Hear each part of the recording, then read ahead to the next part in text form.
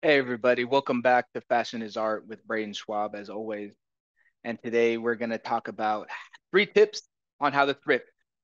And before we get started with this video, I want to make sure that you subscribe to the channel down below, like the video for the YouTube algorithm, get that thing to show up and get a lot more people to see this information because we're going to be dropping some dimes today. And to get started, tip number 1, if you like it, you buy it. Now, the reason why that is a very important thing is if you see something that you really like at a thrift shop, just in general, just go ahead and buy it. Because at the end of the day, if you think for 1 second, even if you go back home, take a shower or go to the gym and then think you're gonna go pick it up later, chances are it's gonna be gone. Now, why is it gonna be gone? Because thrift stores have a lot of people just like you who are looking for either cool designer or some nice fits to add to their own collection. So if there's something that you see that you like, typically someone else is gonna like that too. That makes sense. So with that in mind, if you like something that you see at a thrift store, buy it that instant. Do not wait around, do not loiter, and do not assume that people are gonna just walk over it. And don't assume that again, that's going to be there. Another reason why you really want to buy something right away, if you really do like it, is you have to understand yourself. When I go through a thrift shop, there's pretty good chance I'm only leaving with one shirt or one pair of jeans or one pair of shoes, one something or nothing, because I have a very particular taste where I'm not just going to go get whatever it is. Um, Even if it's designer, I'm not really deeply into the reselling model for thrift shops. That's not really my goal. I'm not a reseller. When I buy something, it's for me. But if that is your thing, if you're looking to resell, then you would still want to make sure that you buy it immediately. But going back to like it, you buy it in time with things, you don't want to have regrets. And with how cheap things go at a lot of thrift shops, especially Goodwill, which I'm going to reference a lot in this video, you're going to have items that are anywhere between $2 and $5. So with those low price ranges, you really can be a lot more, you really can phase out that main buying factor of price and just take it down to value. A lot of times when we're out buying things, the first thing we look at and that we're concerned is the price tag. And that's something you don't have to deal with at a lot of thrift shops. So go ahead and get something that you like. Number 2 is if you see something you like, put it in the cart immediately. Keep it with you. Put it in your bag, put it somewhere. Or you tell for example, let's say you see some really nice Jordans and they're stuck behind a glass case or something like that. When in doubt, reach out. And what I mean by that is when in doubt, reach out to the cashier, the teller, anyone who is in the closest vicinity of that case to make sure that you can get your hands on those shoes and just be able to check them out as soon as can. Now, a lot of times what you might be thinking is, oh, I'll just get it when I come back around to the front of the store. Wrong. If you do that, someone else is going to hop on it. You're going to lose out to me. I'm just going to be strolling into the store. I'm going to see him through the glass case. And before you know it, I'm going to ring down someone and have them open up the case for me. I'm going to take the shoes and whatever happens, happens. But at the end of the day, you missed out because you didn't take advantage when you could have. You weren't aggressive in going for it, you know? So you really want to be able to attack as soon as you can if you see something that you really like. And I'll give you an example. So this isn't clothing, but it is pretty cool to me. So this hand cost me $4.99 at Goodwill. See if that'll show up. It's probably not going to show up because of that light. But trust me, trust and believe, $4.99.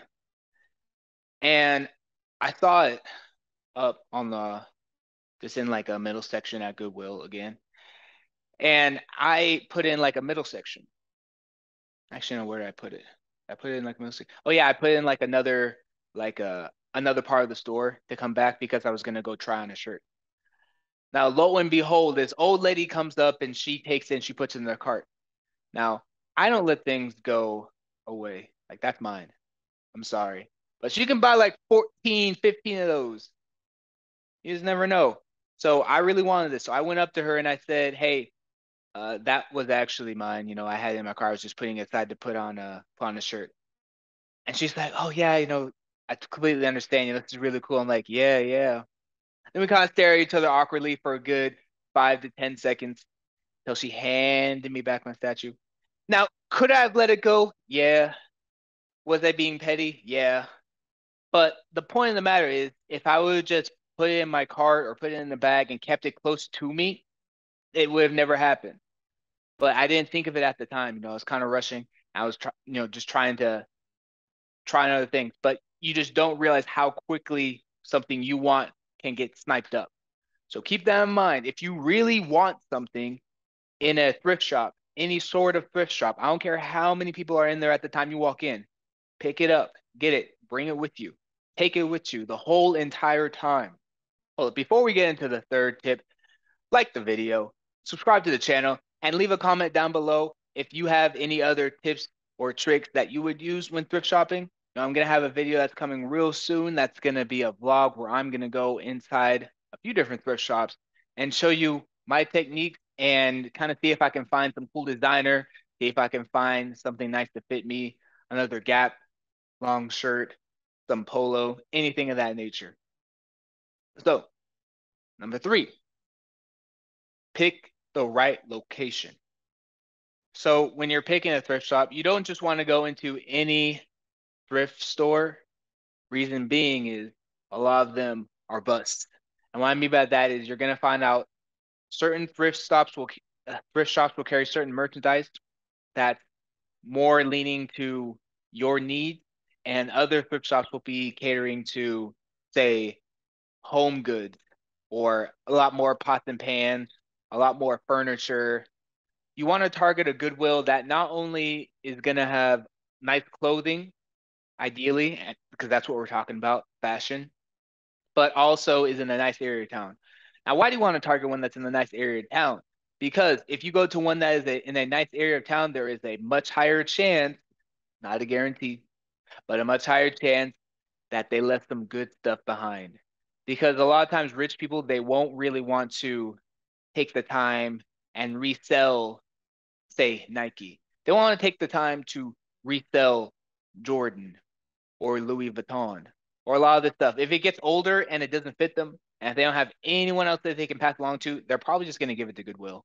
So you got to keep in mind of the area in which you live in and what type of people are going to those thrift shops, because that is a determining factor of, like, obviously, a lot of times when people are going to go to certain thrift shops, those are the same type of people who are the ones who are donating. Again, if you're in a poor, more urban area, I have never been to a thrift shop that I have back home. I'm not gonna lie. And back home in San Diego, I have been to a few thrift shops that are in like a more like a poorer neighborhood.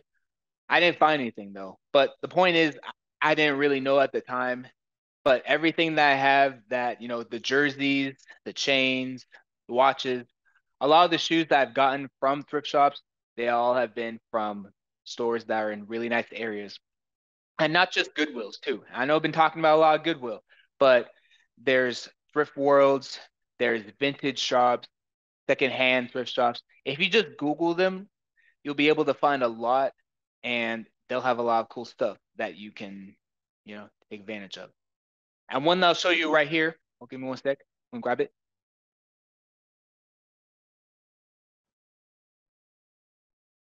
I had to show y'all my favorite hoodie of all time, just because got this at a vintage store. I think it's called Scouted or Scouts, something like that. Give them a shameless plug. But as you can tell, nice ass hoodie, right? We're gonna have a video that talks about, can fashion get you laid? The short answer is no, but this helps. Enough of that.